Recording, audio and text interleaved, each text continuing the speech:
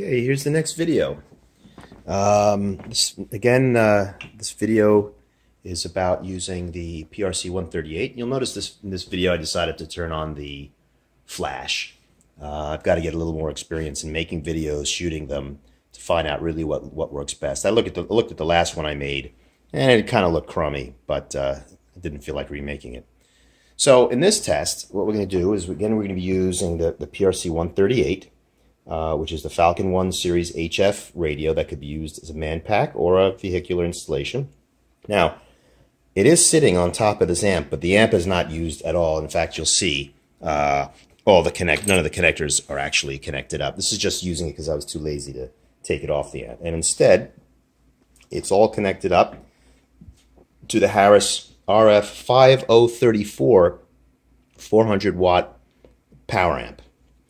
And so what we've got here, we've got power with this little amp here, little power supply. This is the control cable that connects into the RT here. And then we've got the antenna coupler, which again goes over to my trusty RF-382A with a little dummy load watt meter on top. And then finally you've got low power RF in, which comes out of the RT here, and then high power RF out, which that goes to the antenna coupler. Now, so this amp I bought knowing it had some faults, but as it ends up, I can't seem to make it reproduce the faults, so that's good. Typically what goes wrong with these are there are some relays that switch in and out band pass filters depending on what what band you're using, and sometimes those stick or don't function properly and you get a fault. But actually this one seems to be working today okay. Tomorrow, who knows. One other thing I'll point out is that this amp requires two power supplies, even though you only see one here. It requires two because it needs a lot of current to create a 400 watt signal. But today, for the purposes of testing, I'm just using this one power supply, and so we won't get full power out. And I might blow a circuit breaker, this here circuit breaker. We'll see. I don't think so, but I certainly will not get full power out, I don't think, for any length of time. All right, so let's power everything up and see what we've got. Okay, now you may or may not hear the amp make some noise once I turn on the radio here. Let's take a listen.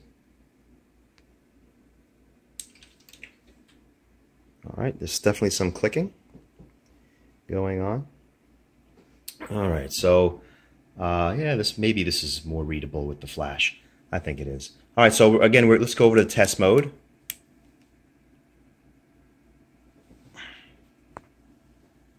And let's just do a full system test this time. And I think I'm going to put the camera on the coupler so maybe you can hear the clicking. Not the coupler, the amp. Let's see. You know what? That's kind of boring looking.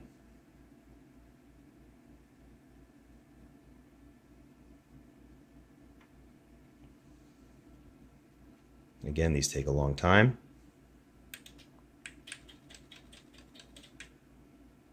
Maybe you've heard that.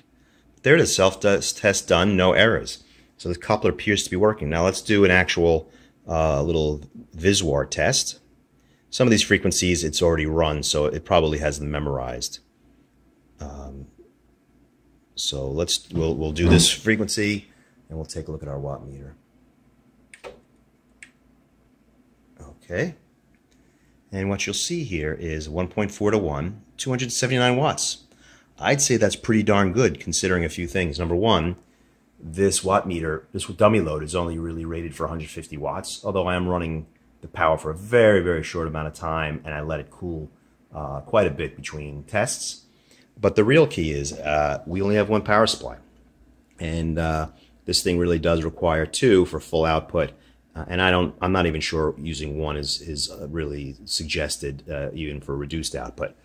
But I'd say with one power supply to get 280 watts out is pretty darn good. So let's just do another one. Let's see what we can do here. Let's pick I don't know Looks like my camera crashed. So let's try, I don't know, 12 megahertz, and let's see what we get. I'm gonna have to piece these videos together.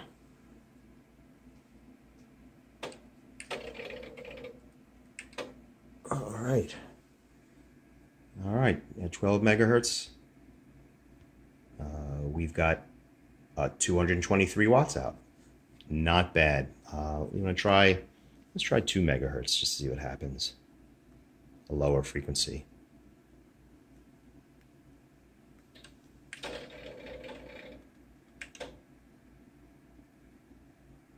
.0 to 1, 273 watts.